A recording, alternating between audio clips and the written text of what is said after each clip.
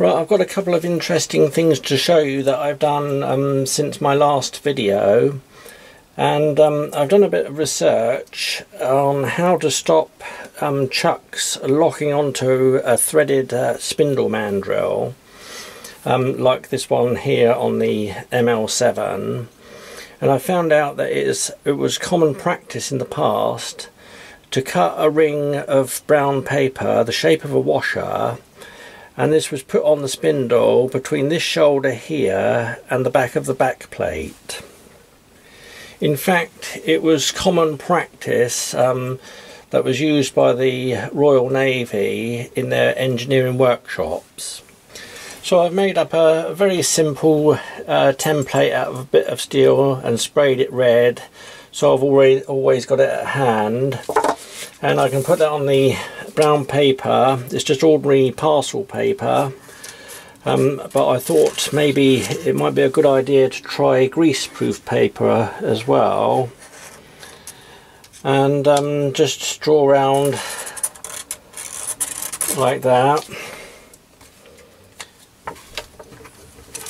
and then cut it out. So to make it easy, when I get to that stage, just fold it in half like that and cut about 1 millimeter above the inner line, and then I know that it will go on the spindle nicely without creasing. So we've got a simple washer there, and that goes on the spindle there,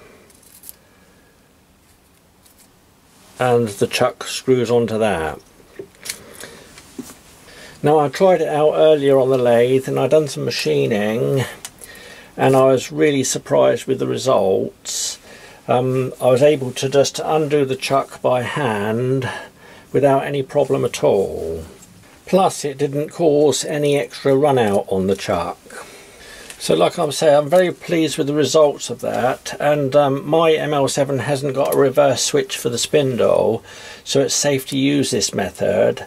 Any other lathe with reverse, I wouldn't put one of these on, because if you used it in reverse, obviously the chuck would be prone to unscrewing when machining.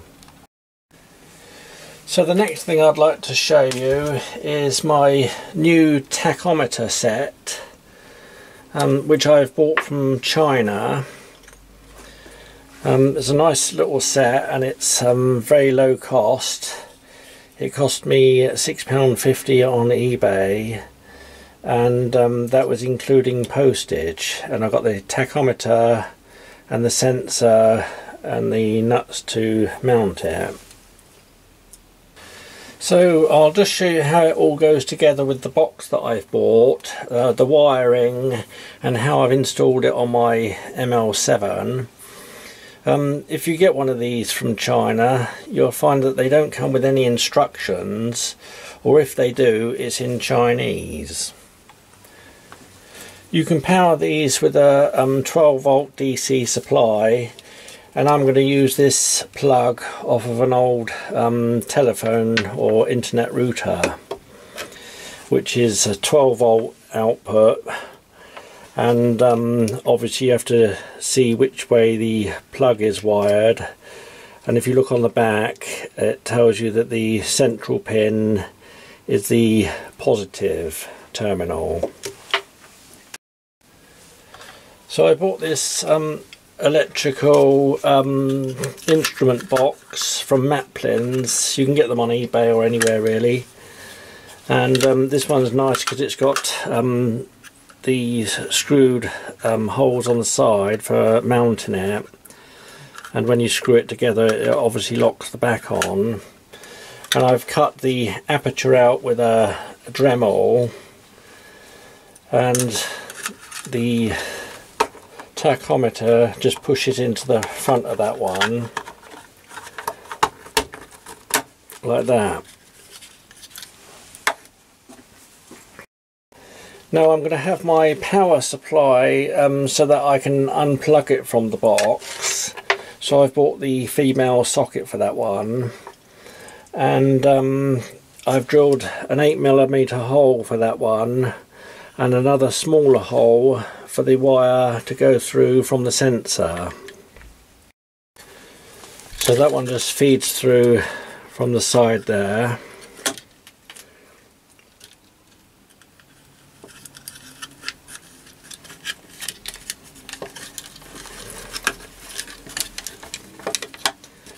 Like that.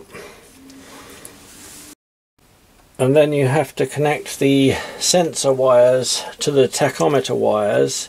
So firstly you take the red one from the tachometer terminal and connect that one to the brown wire from the sensor.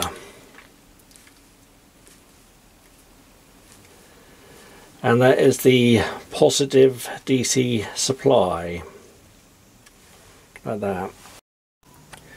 Next you take the black one, or the black wire from the tachometer, and connect that to the blue wire on the sensor. And that is the DC negative supply. And lastly you take the yellow wire from the tachometer and connect that to the black wire from the sensor, and that is the signal wire. And at this stage, just before I solder those together, you can actually test both the sensor and the tachometer to see that it's wired correctly by using a 9-volt battery. So if I put the blue-black on the negative and the brown-red on the positive, the tachometer lights up, and also the LED on the back of the sensor lights up, which proves that it's all wired correctly. So I'll go ahead and solder those now.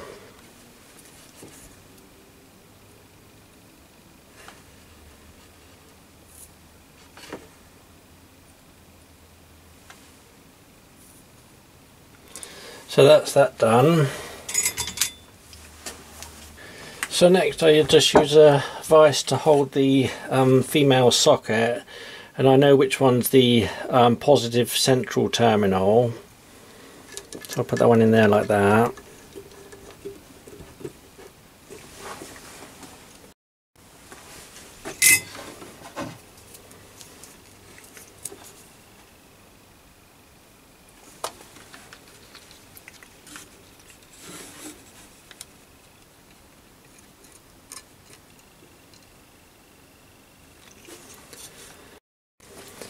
And then the negative one.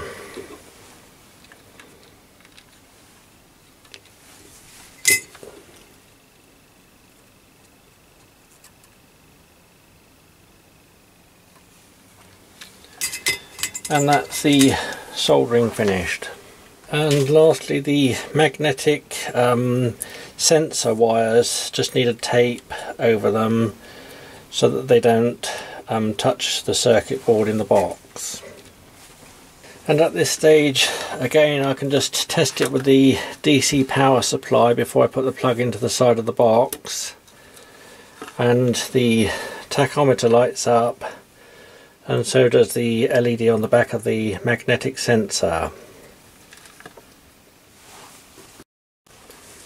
So that's the plug socket fitted, and lastly, before I put the back on, I put a clip round the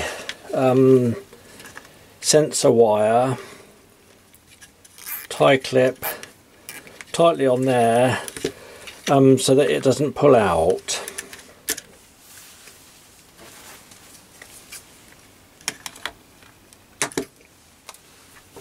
Like that.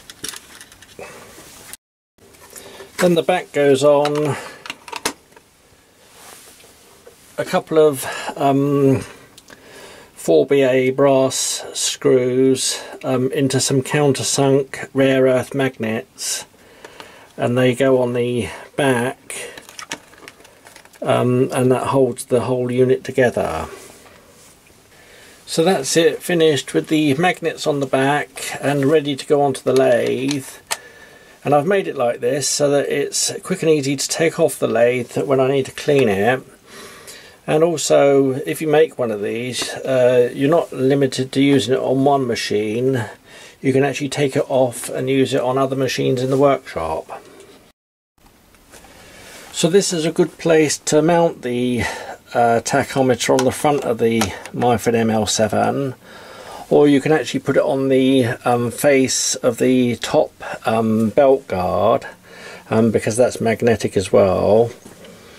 And I've decided to use my spindle handle mandrel for the magnetic sensor. So I've made this brass bracket up here on the top of the gear guard, and I've drilled and tapped the top of the aluminium guard with 6BA threads and countersunk the brass and screwed that on the top.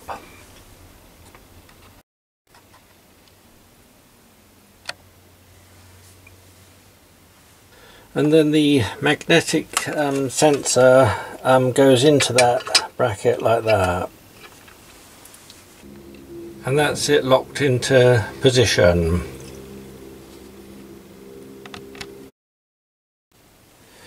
And then I've put the magnet into a piece of brass which screws onto my handle mandrel, and I've put another piece of brass the other side as a counterbalance.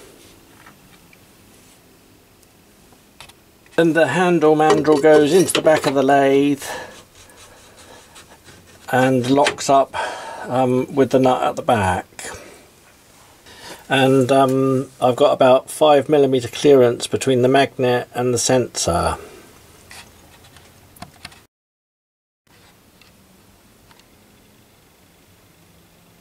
And that's what it would look like in operation.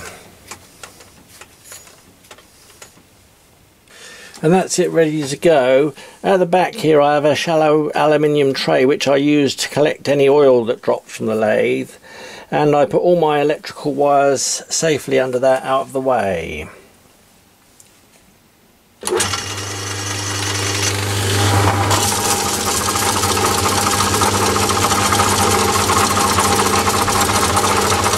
And that's my top speed of 858 RPM.